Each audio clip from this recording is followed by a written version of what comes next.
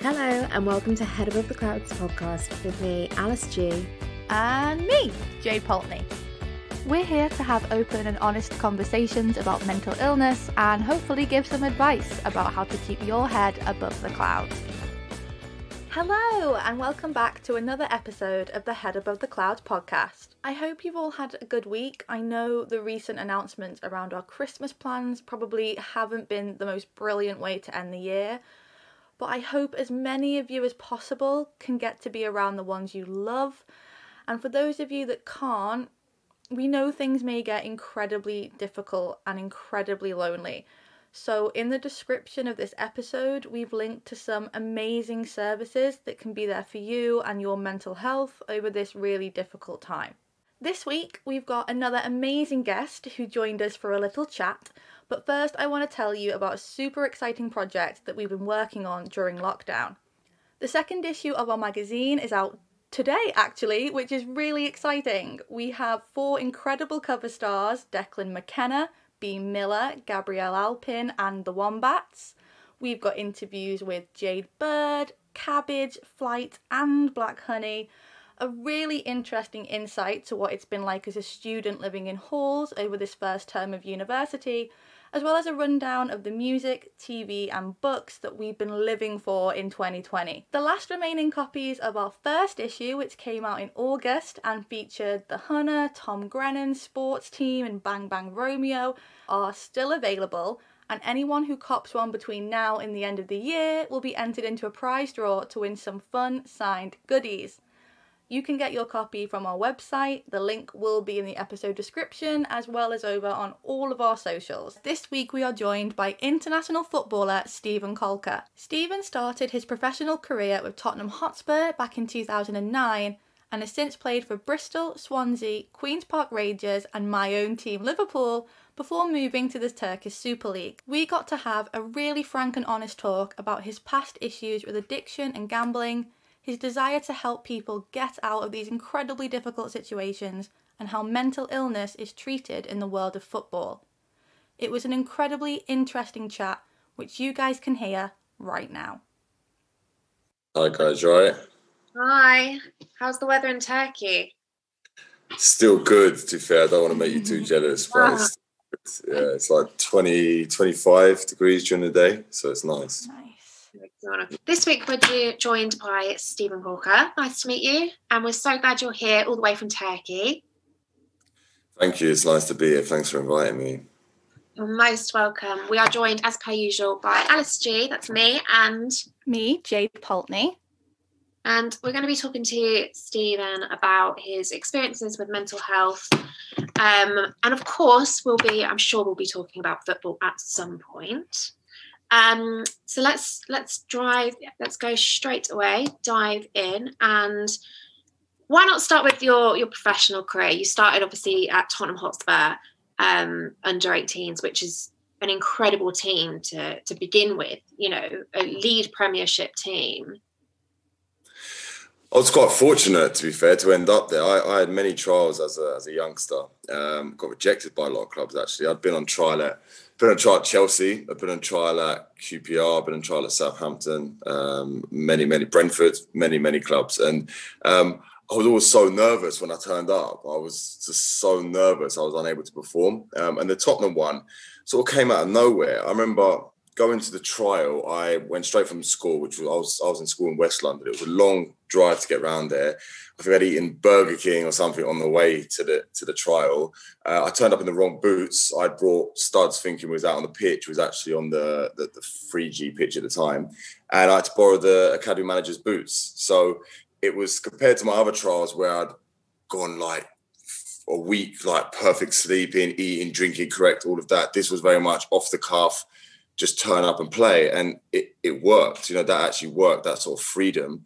I got signed after, in the first week. I did one training session, one match, I got signed. And I just felt right at home there, really. I really enjoyed it. It was a little awkward, obviously, borrowing the academy manager's boots on the day. But, you know, he saw the funny side of it. And, we still have a great relationship today.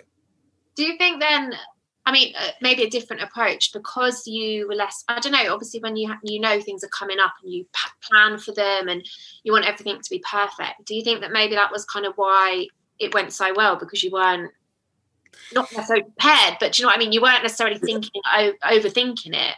That's exactly it. Yeah, when I overthink anything, it tends to go wrong, and that was no different as a child. You know, I was scared going on trial, you know, because I always wanted to be a footballer. So it meant so much to be invited to these trials that I'd go there, and I just got so nervous. And it's also difficult, you know. You've got all the boys there in their, you know, Tottenham kit, QPR kit, Southampton kit, wherever it may be, and you're there in just your shorts and a t-shirt, you know, that your mum's the only pair you got clean from your mum's washing, and you just feel odd. You know what I mean? You feel the odds went out, and you are to some degree the odds went out. You know, they all know each other, and it's hard walking into any academy. I think what's great is Chris Ramsey, who also was part of signing me at Tottenham. He says, like, when he brings a youngster in a trial, he looks at them for a while because he knows the pressure they're under when they first walk in. You're not going to get a true reflection of actually what they're about. So, yeah, it's important that I think like coaches and the academy spend a bit of time looking at these players before they just make a quick decision. So when did you go to the trials? To the first team there watching you? No, so it was in an evening. So the first team would typically train in the morning. It was just, I think it was under 15 I signed, under 15s just before the under 16s year I signed. So it was fairly late as well. I mean, it was at the stage where my mum had said, look, you know, you have to start thinking about what you're going to do school-wise, because my GCSEs were coming up the following year and I still hadn't got signed anywhere. I'd had many trials, but hadn't been signed. So yeah, there was quite a lot of pressure, I think, you know, to sort of like, which way am I going to go? I was also in athletics at the time. I loved the 800 meters and used to run quite a decent time. So was running for the county and national trials and stuff for that. So it's kind of like, you know, which way am I going to go? Is it the athletics? Is it school?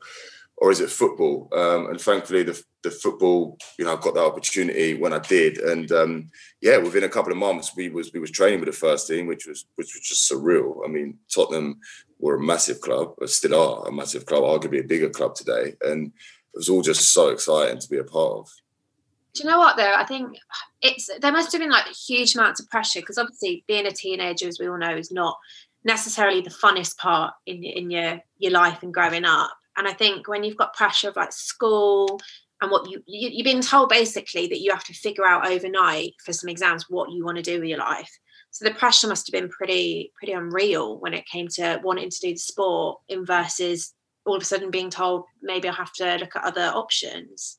Yeah, definitely. And football was, honestly, when I say I was obsessed with it. I mean, I say openly, it was probably my first ever addiction. I mean, I played football day until night, and it was always what I wanted to do. It was always who I wanted to be. So I put so much into that. It was frightening that I may never realise my dreams. It was frightening, but it was quite the contrary, to be honest with you. It was like I got signed, I said, late on, as 15, just for my 16th birthday, and within 5 years, I was playing for England. You know what I mean? It really rocketed, and it was that was quite surreal also. Do you mean? It was like I kind of never had time to breathe. I've had more time these last few years to actually sit back and go, wow, like I did this and I did that. And at the time, you just always think about the next game. So it literally just goes by so quick, because I'm sure you hear many sort of ex-players, retired players talk about, you really have to like enjoy the moment. But that goes for life in general. The way I try to live my life today is I try to be present and enjoy every moment, you know, because I'm talking here about when I was 15, I'm now 28. Do you mean the 13 years have just flown by? What was it like then? I guess, as you said, like you went from being, I mean, you were really young when this first happened, and to be kind of catapulted. I wouldn't know. I'm not a footballer, but I can imagine to be like catapulted into the limelight, especially like playing that young for England and other teams. The pressure of going from day to day to almost like in the limelight must have been huge. Like, obviously, yeah. It was. I did it step by step. So I really loved the way Tottenham sort of worked with me, if you like. So at the age of 17, they loaned me out to Yeovil, who were in League One at the time. Got a season-long experience there, which was amazing. Learned to play under pressure, learned to play with crowds, learned to play with people who are, you know, fighting for their mortgage payments. You know, they want to win. That win bonus is important. So it felt very real. Do you know what I mean? That was very real. Whereas academy football, you're very much protected. The result doesn't matter. This doesn't matter. As soon as you go into first team football, the results matter. Do you know what I mean? It matters to the fans. It matters to the club. It matters financially, etc., etc. So I had that in League One. Then I went on to Bristol City in the Championship. And then the following year, I went to the Premier League with Swansea. So I kind of had a step-by-step introduction.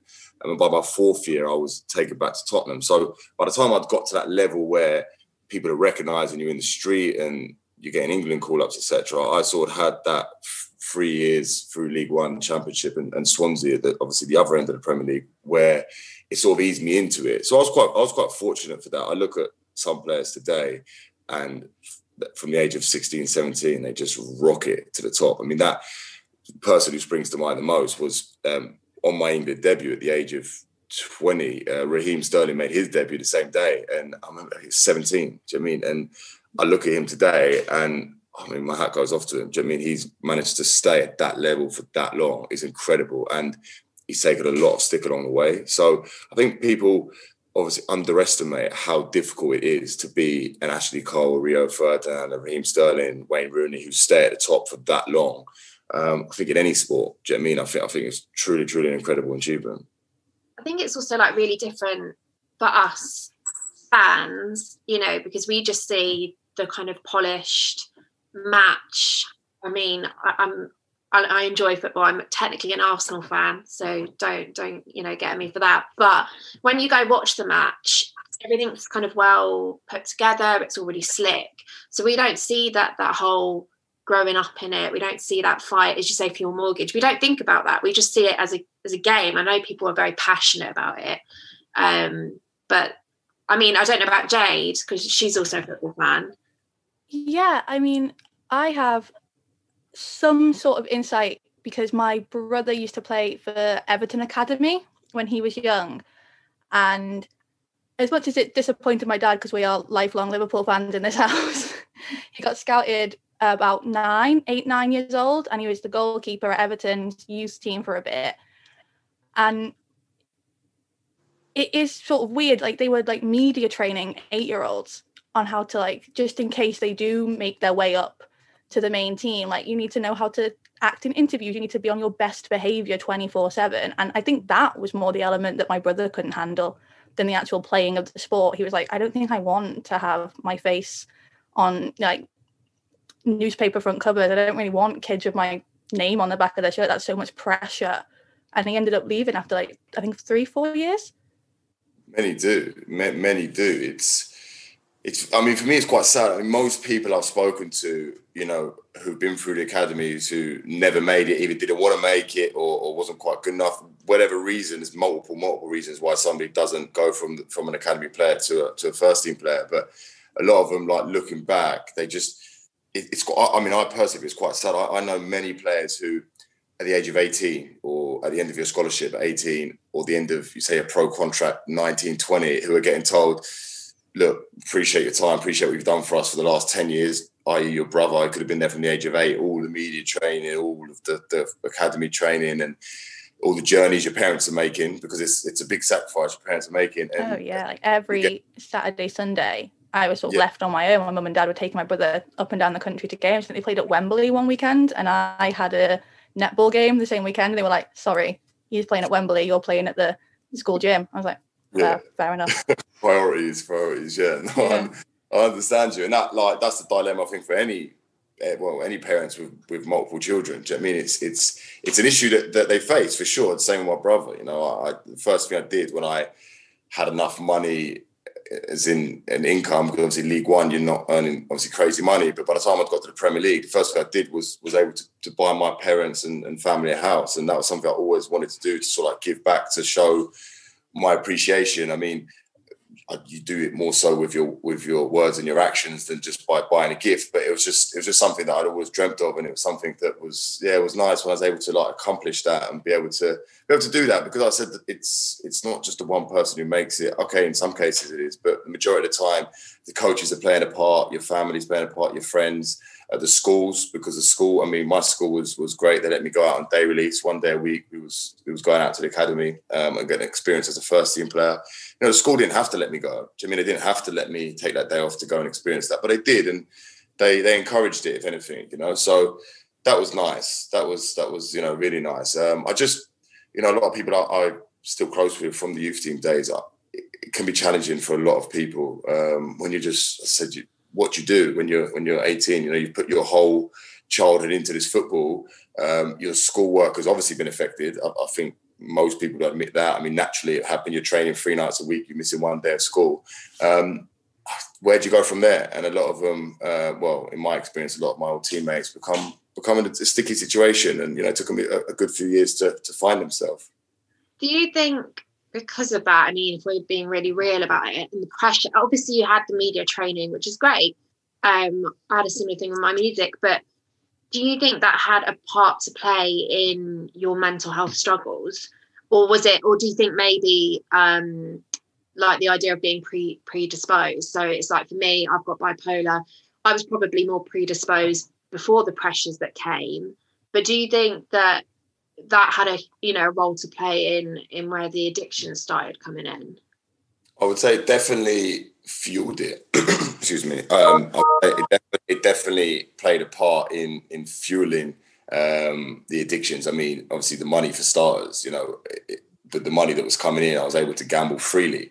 I obviously gambled more than my income was, and that's the life of a gambler. But it constantly sort of just like refueled me to continue with my addictions, and it took many years for me to tackle them. And the reason being is, when you're sort of so successful, so to speak, as a youngster, it's very difficult for your mum and dad to pull you aside and tell you what you should and shouldn't be doing. It's also very difficult for a coach to do that. My ego was up. In a way it has to be. When you're competing, you're in a rat race. You're competing. Not everyone's going to make it from the academy. You figure how many people get rejected from the academy, and then from the academy, how many make it through to the youth team, then from the youth team to the first. It's a very, very slim chance. So it's a rat race. Everyone's competing against each other. So I would say that competitiveness was great when I channeled it, but when I was unable to channel it, it brought many problems. And I think you see that in a lot of guys today. Do you know what I mean? There's an edge towards them, but that edge also helps them on the pitch. You know what I mean? It brings in some great performances. So I think it's just about finding a balance. And, I spoke the other day in an interview and just talk about, education. The coaches are sort of, doing their best for guys who are struggling, but they're doing it from the knowledge that they have. And unfortunately, it's fairly limited unless they've experienced it, bipolar like yourself. I mean, I wouldn't sit here and try to comment on what you should and shouldn't do because I have no experience with bipolar. And that's very similar with the coaches. They're in that sort of situation where how can they talk about the gambling and the drink if they don't know it themselves? So I think education is key. And I think it could definitely be a lot more widespread, worldwide and especially in sport. I think also, like, even if people intervene, I know when I was younger and I started having the issue with drugs and the addiction, like, as much as people try and intervene and tell you what you should do and shouldn't do and that it's dangerous and that you're pushing the limit, it's something that even if you promise, I mean, for me, I just went back to again and again and again, like no matter how many promises or how much I kind of wanted to change, it was something that once you're in it, you just, like, it's a repetitive cycle. That's what I found, at least. I don't know if you found that as well.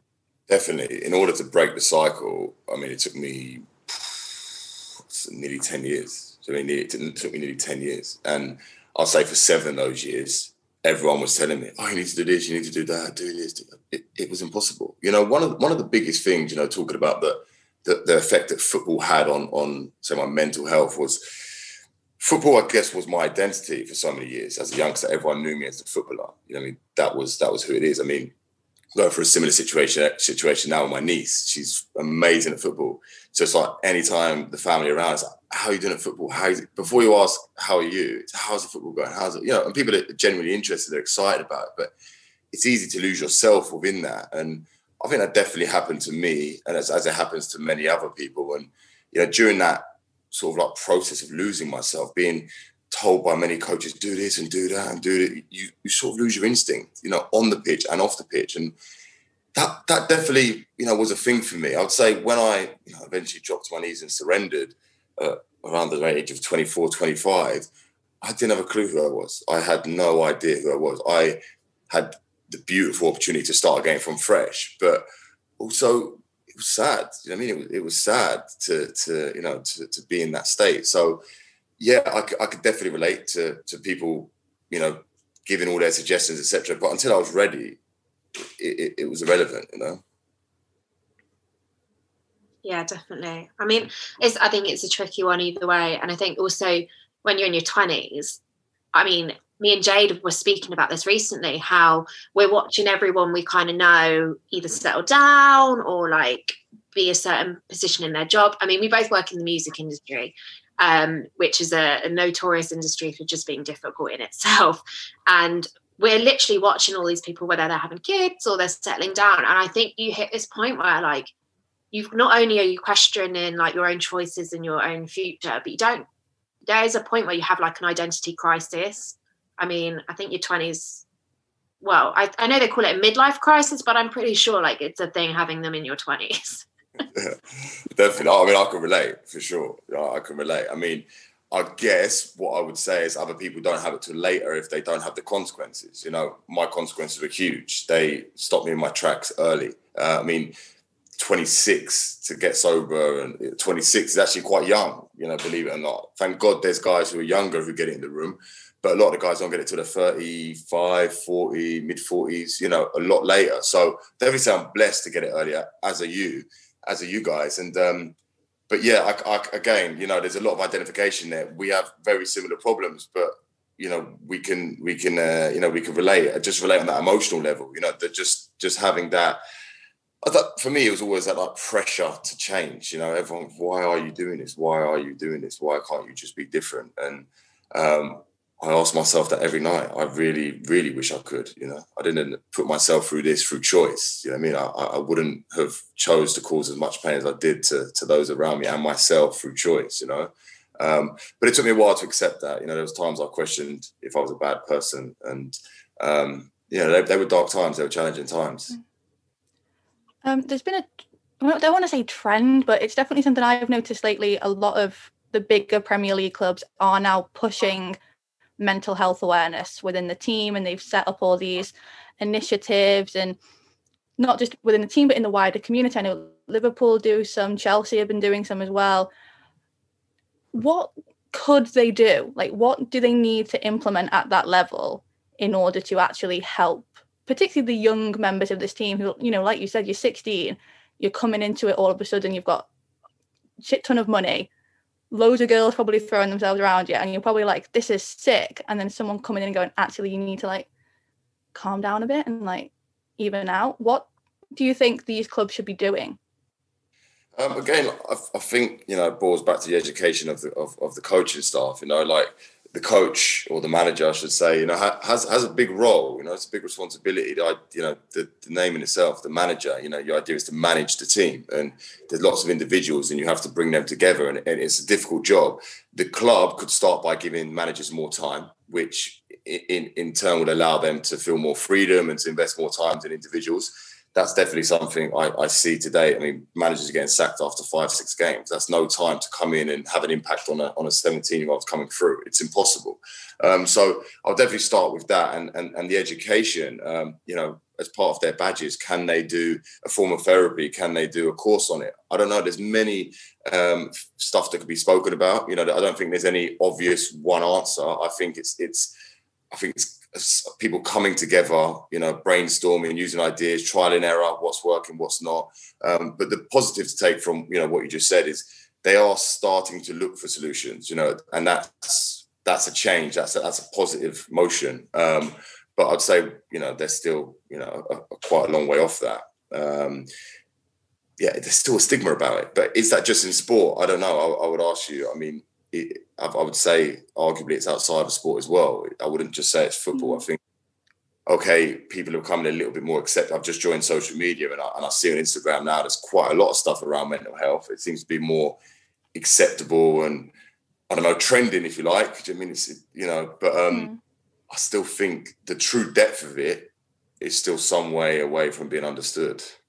Honestly, I think that I agree. I think there's a big trend, and I agree. It's amazing I mean, I first got ill when I was 12, so that was over 10 years ago. And at the time, I mean, it's nothing like compared to the 60s, but at the time there was no conversation about it. There was no support, big stigma. And I think although at the moment it is being talked about more, and that's amazing, I think we're at this like real rut where talking is great, but it's actions that are going to really change this. And I think, I don't know, obviously I'm not in the football industry, but I know with the music industry and the media industry that they each have their own like little areas with it and their own little kind of ways they're trying to help, or their own ways that they're struggling with it. And I think it's a really difficult thing to manage because it's so personal. Everyone's experience is completely different. And I think when it comes to it, that it's great. I think it's great that the teams are trying, you know, giving it a good go to start. But hopefully, I mean, it's finding the right approach and the right way to deal with it. But I can't even imagine what it's like to be part of a team that is your life and to have like managers come in and out and different players come in and out. Like there's no stability, I would imagine, to that.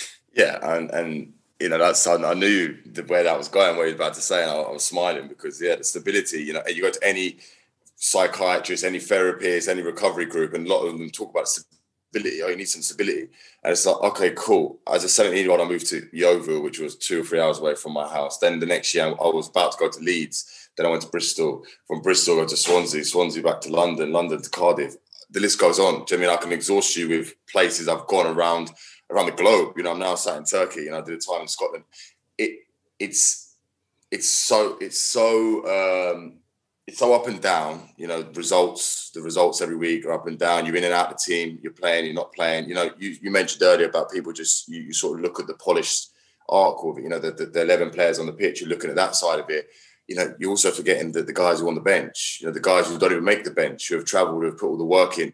How is that affecting them? I can tell you firsthand that affects a lot of guys. You know, that feeling of not being good enough. You know, what does that tell you if you're not even on the bench? You know, it's a very hard thing to take. I mean, I personally go and put my arm around a lot of players today who are out of the squad, who are out of the bench, you know, who aren't getting their chance, because I know firsthand how that feels. And that's where I think, you know, the coaches, I mean, they've had it. A lot of them have been ex-players, but they seem to forget it. As I said, whether it's the pressure, whether it's the lack of time, they seem to forget what it's like to be a player, and a player who's very much on the outskirts. So that, again, is a good example there of where just an arm around you, just someone to connect with, communicate with, someone to relate to you, somebody to encourage you. You know, there's a guy here at the moment, he's only 20, amazing player, just hasn't been given his chance. I don't know why.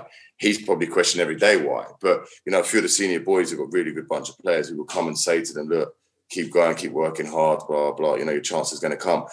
I never really had that as a youngster. Do you mean I never really had that? I guess when you're 6'3", everyone always expects, oh, you're big, you're strong, you could deal with it. But I couldn't. I was extremely sensitive. You know, on the outside, I looked aggressive and this, but I was just a sensitive young child. Do you know what I mean? And the lack of stability definitely, you know, doesn't help anybody with, you know, with mental health issues. So, yeah, it's a good point. I'm sure you know, from, as you mentioned, it's really nice to hear you say like recovery groups and stuff like that.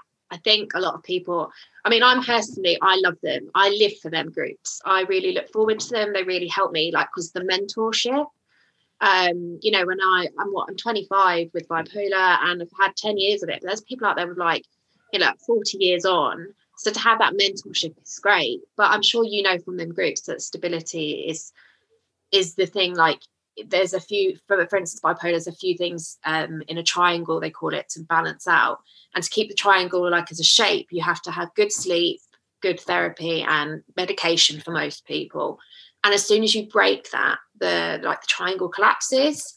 So I, honest to God, like, hats to you. I don't know how you can, like, when you move around that much from team to team, from people to people, how you can find any stability in that, especially at the age of like 20. It's madness.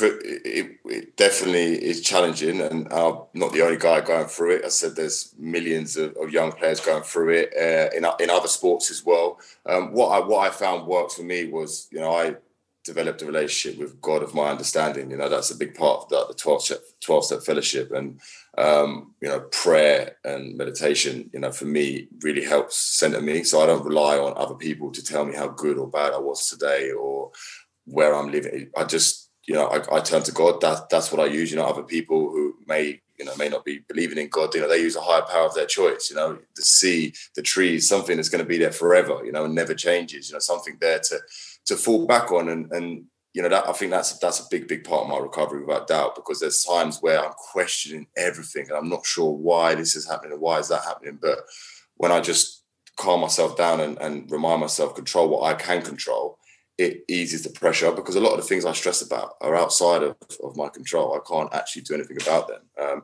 Just one thing, you mentioned the music industry, and you know, I love music. I love connecting with music, and there's so many amazing artists out there. I never thought I would say I'm a believer, but genuinely his music is unreal. At this moment in time, some of the music he's putting out, I mean, the song Lonely, I just connect with it on another level, you know, and I think it's so powerful, because a lot of what you see in football is ex-footballers talk about it. They don't talk about when they're current, because it very much affects your career. I'm a good example of that. Aaron Lennon's a good example of that. You know, we both had to come to Turkey in order to get opportunities, you know, after speaking out publicly and obviously having our issues publicly. So I think there's still a bit of a stigma back home. So to be courageous enough to come out and do what he does, I think is amazing. Of course, music industry is slightly different to sport, but regardless, I think people like him, J. Cole, NF, you know, to name a few, are just people who are living it. You know, they have to be living it, because to speak how they speak a certain language, which, you know, you guys and myself can understand. How do you... Oh, go ahead, Jade, you go. Sorry. Yeah.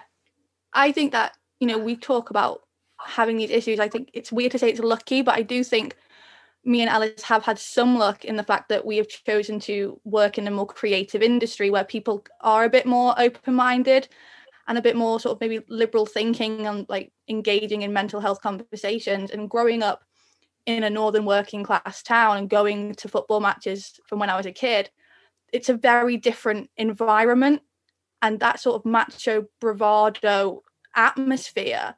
Even, you know, my dad, he's very chilled out in the house, but as soon as he walks into that stadium, it's like something else overcomes him and you become part of this really like sort of group of people. And I do think you see it in football, not with just mental health, but with LGBTQ issues and race. There is this sort of stigma of like, you are a footballer and you will play football and you will score goals and that's it. We don't want to hear about anything else. Definitely agree with you. And I had it when doing things like this, you know, I often get the how can you be looking for self-pity? Like, you've earned this much money. It's like, that's the complete opposite to what I'm looking for. Do you mean? It's like that. Like, I've wallowed in enough pity, my own pity over the years. Do you mean? I don't want self-pity from anybody else, you know. And part of why we speak about it is to make others feel less alone, because if you've been where, you know, we've been, you know what it feels like to be lonely. You know what it truly feels like. And, you know, that feeling I wouldn't wish on anybody. And which is why I think, like I said, communicating with people, educating people, the more openly we speak about it, the more comfortable it becomes in society. And I think, you know, I think it's definitely heading in the right direction, as I said earlier, but it's still a long way to go. And, you know, I think obviously what you guys are doing is great. I just think, you know, the more people who do it, who put themselves out there, the better, you know, because I know many people who suffer in silence, and you know, it's difficult to watch. I'd love to know, excuse me, how's your son kind of fitted into all of this? And I'm sure that is a huge, I mean, I'm not a parent, but I would imagine it's like a huge drive to want to change things and progress in a different way.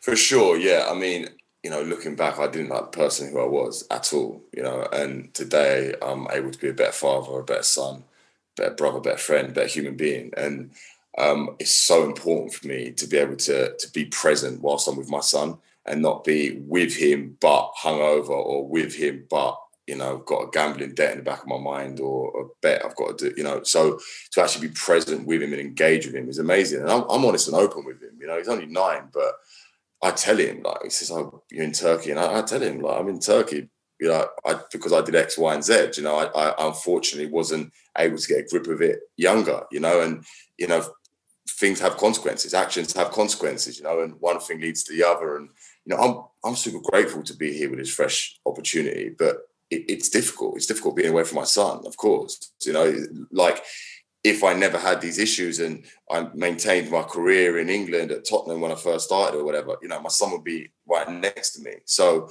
that's a consequence that I have to live with, you know, for however long I'm here for. And of course, we made the best of the situation. He's over here for holidays. We have a great time. And like I said, the most important thing is for me, I can look my son and my parents in the eye and they know I'm trying to be the best I could be. I give them everything I've got.